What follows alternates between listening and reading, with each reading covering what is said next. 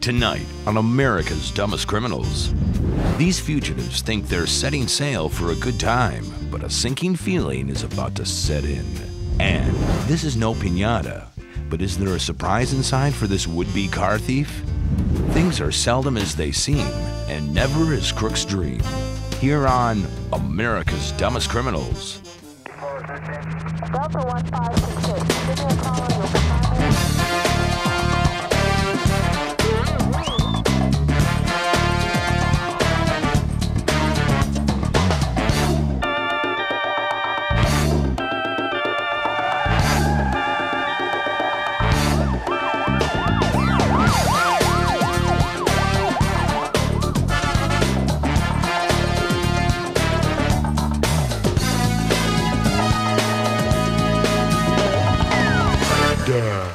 Now, welcome your hosts for ADC, Daniel Butler and Debbie Allen.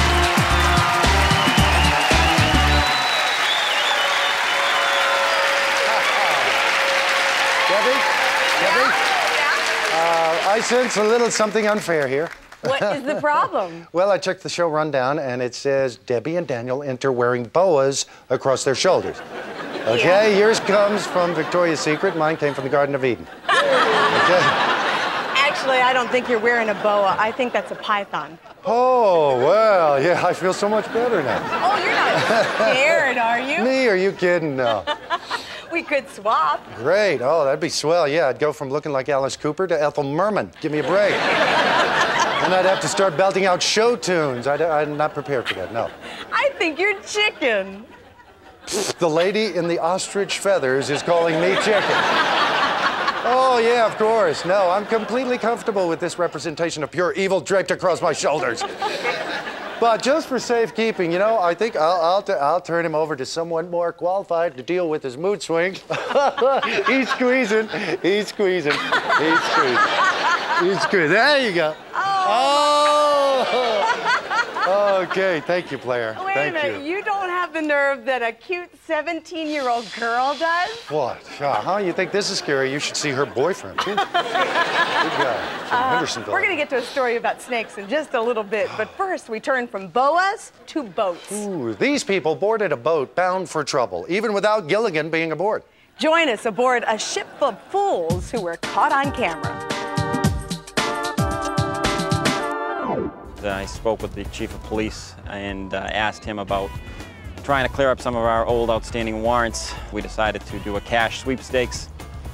We decided to plan it on the 4th of July weekend.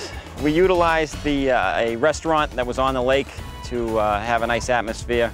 We created all of these letterheads and mail merged them with a number of different names from our files. They had a phone line set up for people to call to confirm it, because I know a lot of people called up the police department. What they would just tell them was, yeah, sure, just come on down. You know, it's legitimate as far as we know. It's being held. Lake Chagagagog. Gog. Man, Chagagagagog. There's quite a few gogs in there. Chabungagagamog. We call it Webster Lake. There's only one road in and one road out to the restaurants. We were trying to figure out how we were going to transport everybody out. After brainstorming with the chief and some other officers, we decided that we would use party boats and ship people across the lake to Memorial Beach, where we had a sheriff's department van waiting. We even went to the extent of ordering a cake from a local supermarket in red, white, and blue with congratulations Liberty Sweepstakes winners printed on it. We brought people down one at a time behind the restaurant under the pretense that we were going to take their picture by the water as they were presented with this check. We sprang it on them. It was amazing how many people said, I knew it was kind of hinky, but I just had to come down for the money. And all they got was a free boat ride. Overall, we were the real jackpot winners of this sweepstakes. We netted 32 people in all. How far would you go to feed your addiction? Well, in this case, we're not talking about heroin or crack or butter pecan ice cream. We're talking about a technology junkie, a guy who got his fix from cable TV and 1-900 phone lines. Yeah. See how far we've sunk as a society with a media maven who provides something to remember me by. Numerous reports came in where neighbors were reporting that they had 900 calls coming in on their home phones, unexplained. Couldn't figure out what was going on. Shortly thereafter, another report came in. A woman comes home, walks in the door, and she notices a stranger, a white male, sitting in her living room, shoes off, watching TV. She startles the suspect. He gets up, grabs his stuff, and runs out the back door. Well, he leaves one of his shoes behind. We do a sketch later on, and shortly thereafter, we have another sighting. A woman sees a young man in the backyard, so she calls the police. Myself and my partner take a hunch, and we just go over to the neighborhood where he's last spotted. So we do a little surveillance. We're sitting out there in our unmarked cruiser, sitting there for about 2 hours, and lo and behold, here comes our suspect out between two houses. And of all the places he picked to come out, he walks right in front of our car. And he's looking around to see if anybody's looking. And we're sitting right in front of him. When he turns his head to the left side, we duck, and we're in the car, and we're thinking this guy's made us. So he gets into the car, and into his car, thinking he's made it, just broke into a couple homes. And as he's pulling out, we stop, we try to stop him, and then he takes off. He just flies down the road, takes 2 blocks, ends up right over his house, parks right in the middle of the road, runs into his house. We're right behind him, shuts the door, locks the door on us. Then shortly after we get into the house, and he admits to 26 burglaries where he's breaking into these people's homes, using their phone to dial 900 numbers. And then I asked him, I said, whatever happened to that shoe that you happen to have? And walks in his bedroom, pulls out the shoe, has the matching shoe. He kept it. When you leave your shoe behind and you walk in front of 2 cops, you're bound to get caught.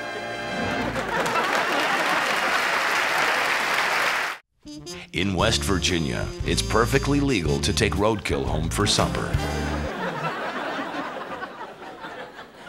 When you're a drug dealer, you live life in the fast lane. But every once in a while, even drug dealers need to take the off-ramp for some downtime. What happens next provides one of America's dumbest excuses.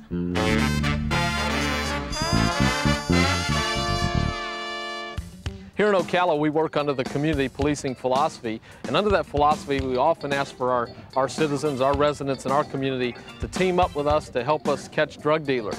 Just a few months ago, one of our residents called us, told us that there was somebody in a car outside her home selling drugs and also using drugs. Upon my arrival in the area, I saw a guy that fit the description.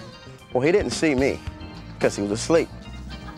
In one hand was a bag of marijuana, and the other hand was a vial filled with crack cocaine. So what I did was I slid the marijuana out of one hand, and I tested it, and it tested positive. Then I went back, and the young man was still asleep. So I slid the other substance out of the other hand, and it tested positive for cocaine. I then went back to the car, and I woke him up. Sir, I need you to wake up. I need you to get out of the car. You're under arrest. And he told me that he'd been asleep there for a while, and someone must have put it in his hands while he was asleep.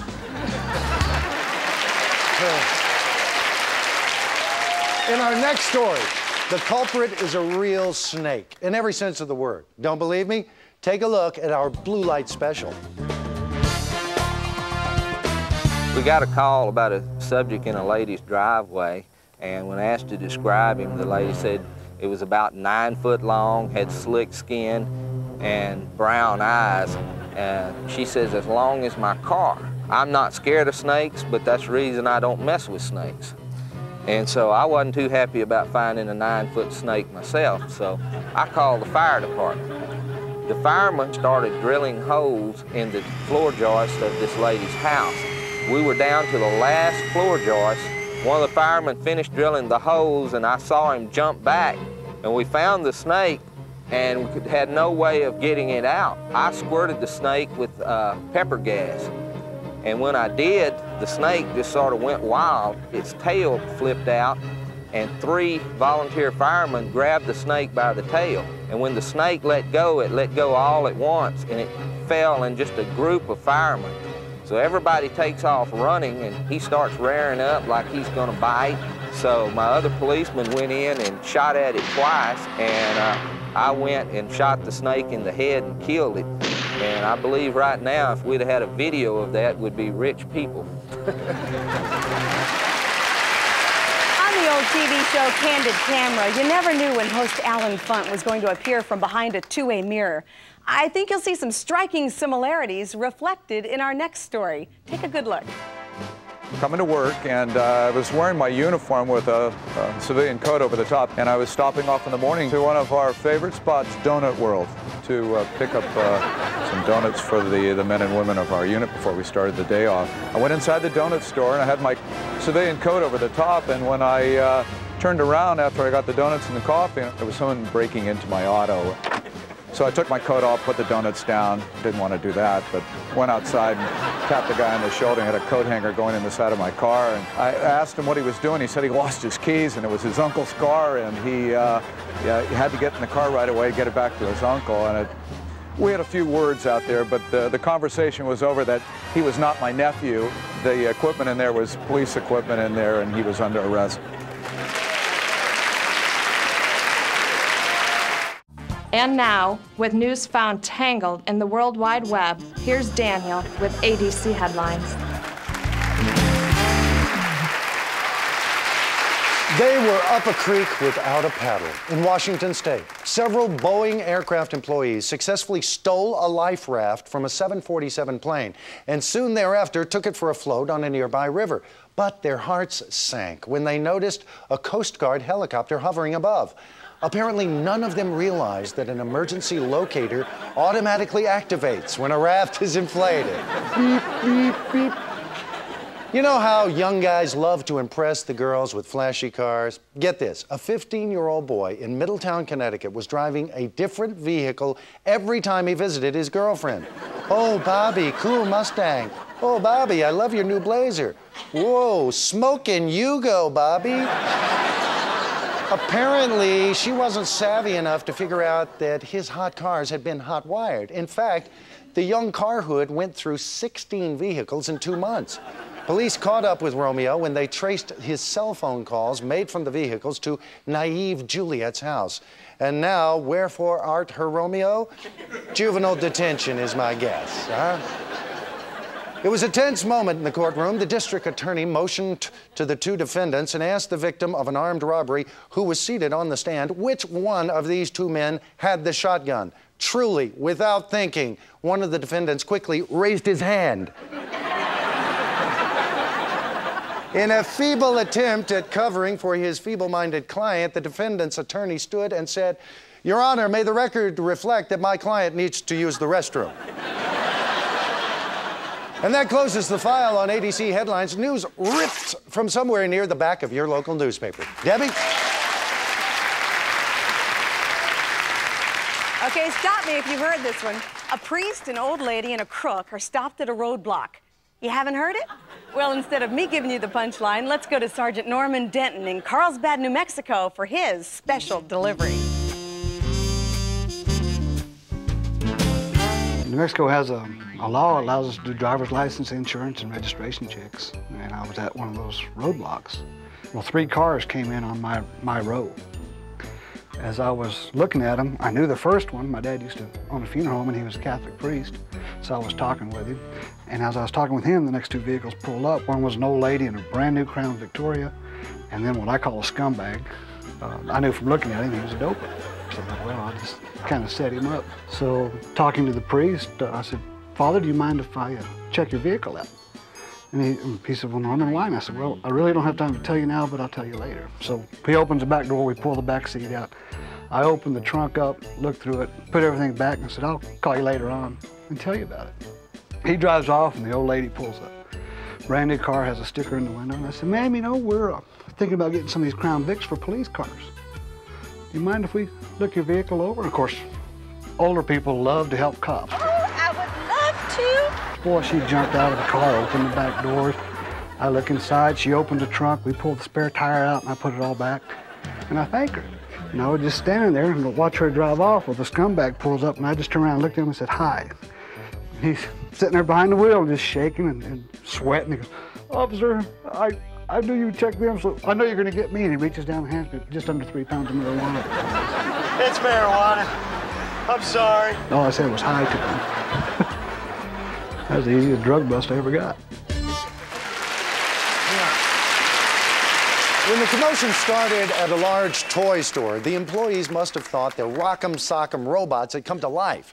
But that's not the case in this case. But to find out just who was getting their blocks knocked off, let's go to North Miami Beach, Florida. This is a story about two dumb criminals that we found at Toys R Us in our city. I call them Dumb and Dumber. A couple of years ago, it was the night of December 24th, the day before Christmas. And these two brothers decided that they were going to rob Toys R Us. They went into the store while the store was very crowded, and they went into the men's room. They pushed up the ceiling tiles, and they climbed up into the roof, and they hid up on top of an air conditioning duct. Well, they were sitting there for quite a period of time waiting, and they started talking in a low voice, but they started arguing with each other. The stock boy, who was in the stock room right next to the bathroom, heard voices from the ceiling, so he called his store manager over, and the store manager came in, and they both looked up into the ceiling, and they heard voices from the ceiling. So they didn't know what was going on, so they called the police. We get there, and the officer comes in, and he's listening to the store manager. They push up the ceiling tiles, they bring in a canine dog, and they say, okay, this is the police, we know you're up there, come on down. Well, nothing happens, so they get the dog barking and say, all right, we're gonna send up the dog if you don't come down. Now, can you see the canine officer throwing his dog in the air?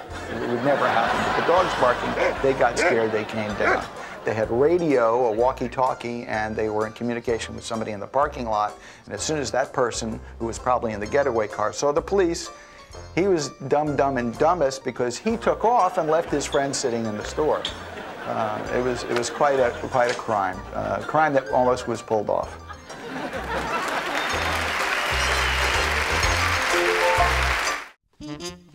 In Wyoming, it's illegal to take a picture of a rabbit during the month of June. You've heard the expression, he was so drunk he couldn't see straight. Well, we can go you one better. It really happened in Logan, Utah, and we're not making this up. I was on patrol here in Logan and working the Center Street area, and this car came off of Center Street, and it was all over the road. I was having trouble working a clutch and the gas pedal and a new driver, and then there was no traffic, so I followed it for about a block and a half, and it just maintained this driving pattern. And I was able to do a traffic stop on it a couple of blocks down the road on First West. I approached the vehicle and made contact with the driver and detected an odor of alcohol coming from the car, and then I recognized the parties. And I'd known them from prior contacts and asked the driver to step out and started asking him why he was driving. And he began to inform me that it was because he and his buddy had been out drinking, and they had determined that he had had the least amount of alcohol and he'd be the safest driver. And I confirmed that story with the other passenger, and then went back to the driver and says, I appreciate, the integrity you're showing and your care and concern for the citizens of Logan, but you're blind. Why are you driving, and how did you drive this car? And he says, well, we thought that my partner was the most intoxicated, so he would tell me right or left, or more gas, or brake, and so they had determined that a blind guy driving this car away from the bar would be a lot better than the drunk guy driving it. They both had too much to drink, and they both ended up being arrested for intoxication and DUI.